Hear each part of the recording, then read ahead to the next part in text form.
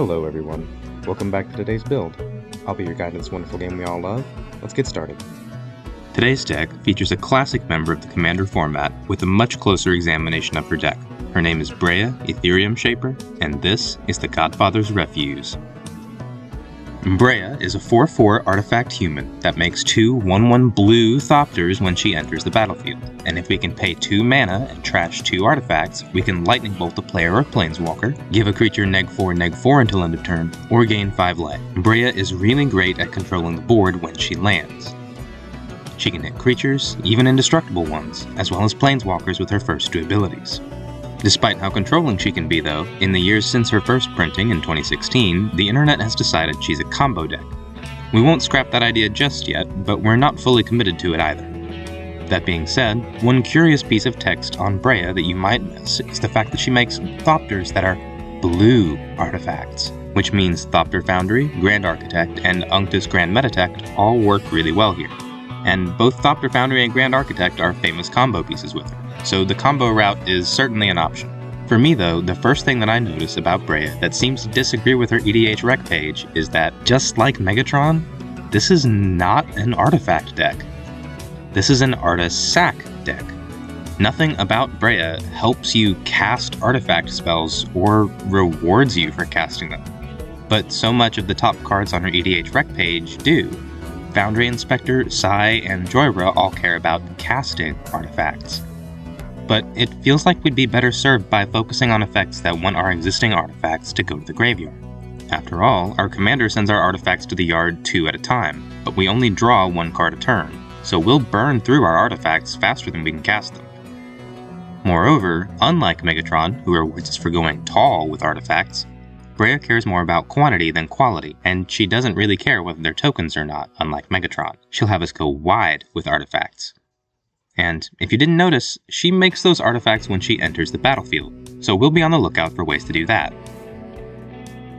This commander has been around for a long time, and the internet's collective conscious has contributed a lot to this deck. We'll see if we can't challenge any of those contributions today. This is a long one, so bear with me. To start with, Liberator Urza's Battle Thopter is strictly better than Shimmermere. Ditch the mirror, embrace Thopter. Padim, Console of Innovation, is 4 mana here to give our artifacts hexproof. But the timing is both really awkward and really slow. The earliest we could play her is turn 4, but if we do that, then what are we not playing on turn 4? Why, it's our commander. So Padim really comes down at earliest on turn 5. And wouldn't be drawing any cards until turn 6 if we have the most expensive artifact on the field. And that's not likely to happen at that point in the game, especially given how low the average Breya curve is. The protection that Padim gives us is minimal as well. Yes, hexproof is good, but if our opponents are targeting our artifacts, we can just sacrifice them to Breya. The benefits we get from making them hexproof are next to none. I think Padim is out. Swords to Plowshares is always good, but 51% of decks? Really? Our commander already deals with creatures and planeswalkers really effectively, and Swords to Plowshares can only hit creatures.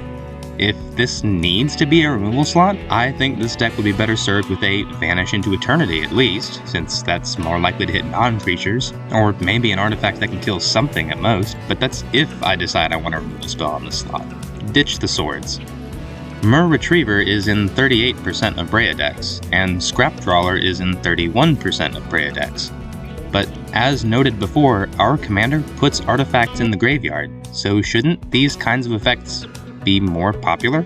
Moreover, if 31 to 38% of decks are sacrificing enough non-token artifacts to play these cards, then why don't we run Ferret?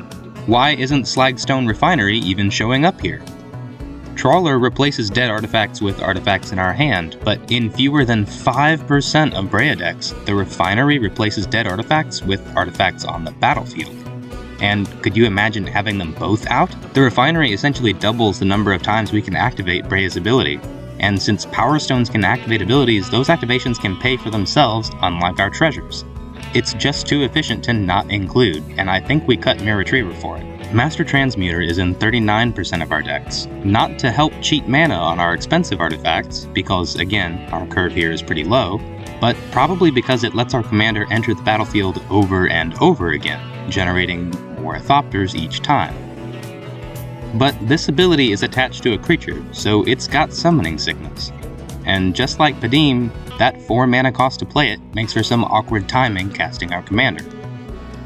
Why don't we play Ephemerate instead?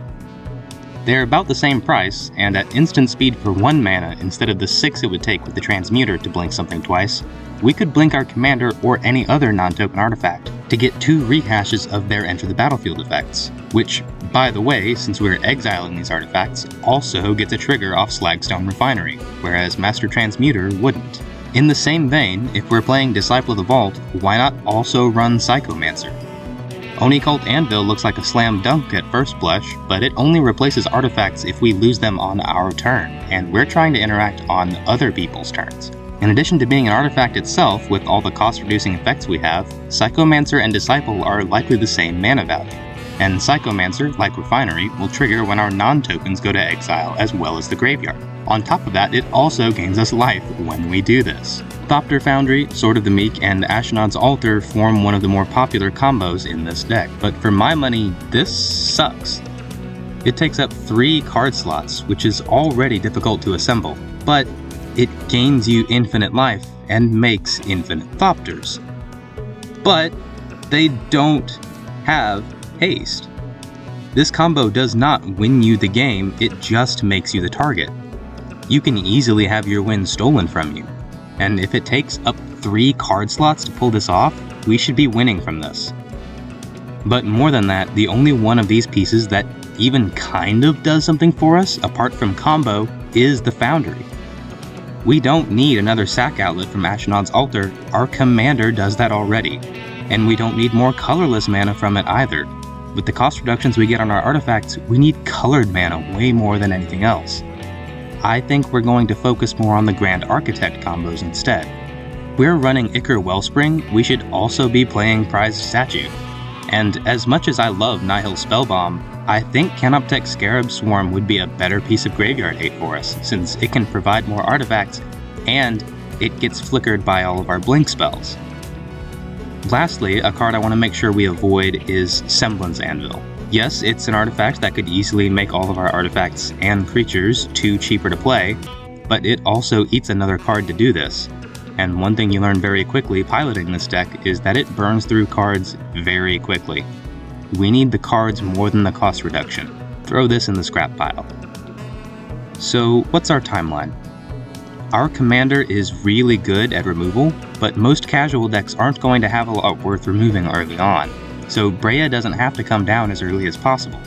In fact, unlike a lot of other commanders that generate more value the longer they're out, Breya generates a very fixed amount of value, and it's something we have to spend resources to fuel, so there's no real reason to play her too far ahead of the curve. On turn 1, we have Esper Sentinel, Disciple of the Vault, and Soul Ring. On turns 2 and 3, we really want Ethereum Sculptor, Enthusiastic Mechanaut, and Foundry Inspector in our opening hand for this, because it means the next turn we could ramp for cheaper and play out another artifact. We're also playing Third Path Iconoclast, Scrap Trawler, and Urza, Lord Protector, to further reduce costs of both developing our board and interacting with our opponents. Notably, both pieces of Urza's Meld fit right at home in this deck, so we'll include that as well. With some preliminary setup, our commander comes down on turn 4. Now that we've made it to turn 5, we've got some very spicy includes. First up is the Mightstone and Weakstone, Inspired Tinkering, and Research Thief. By this point in the game, we'll be lower on cards already, and the Power Stones can ramp as well as refill our hand, while Inspired Tinkering is essentially 2 mana to draw 3 if we play those cards this turn, and if we don't, we get to hold on to those cards, and we've ramped. The Thief can be held up if we feel like we need to interact with our opponents this turn, and draw us more cards later. Also in this slot, we're running a copy of Great Desert Prospector, which will generate between 3 and 6 Power Stones with our commander out, and can be blinked with our blink effects, as well as SRAM's Expertise and Access Denied, which all generate a wealth of artifacts. On top of all this, we've put together enough pieces with synergy for it to play a small blink sub-theme. Ephemerate, Lae'zel's Acrobatics, and Eerie Interlude can save a lot of our board in a pinch, as well as trigger all of our Enter the Battlefield effects, and get additional triggers off of Psychomancer and Slagstone Refinery. Moreover, since our commander asks us to hold up mana on our opponent's turns anyway, all of our instant speed spells get that much better. Blink and you'll miss it. We'll use cards like Fabricate and Wishclaw Talisman to dig up the remaining pieces of our combo, and potentially sacrifice Talisman to keep our opponents from getting a tutor. Since we're already running some of these cards like Grand Architect for intermediate value pieces, our endgame will be to combo off with Pilipala and Grand Architect, which can generate infinite mana, sacrifice our commander to herself over and over again, generate infinite Thopters, and ping our opponents out for infinite damage. I'm also putting in a Ghostly Flicker Dualcaster Mage combo, since Ghostly Flicker is already really good for us anyway with our Enter the Battlefield effects, and the combo would only be one extra card at that point. This deck is a lot different from the other decks we like to make. Our commander burns through our cards really quickly, so it's hard to really push this into a dedicated combo deck like I would want this to be. And at the speed we're casting our commander, we're definitely not winning by turn 6 reliably at all. The biggest strength of this deck, though, is how resilient it is. I've been hit with a Vandal Blast more times than I can count, and I always bounce back from it like it's nothing. Today, we run a very proud 8.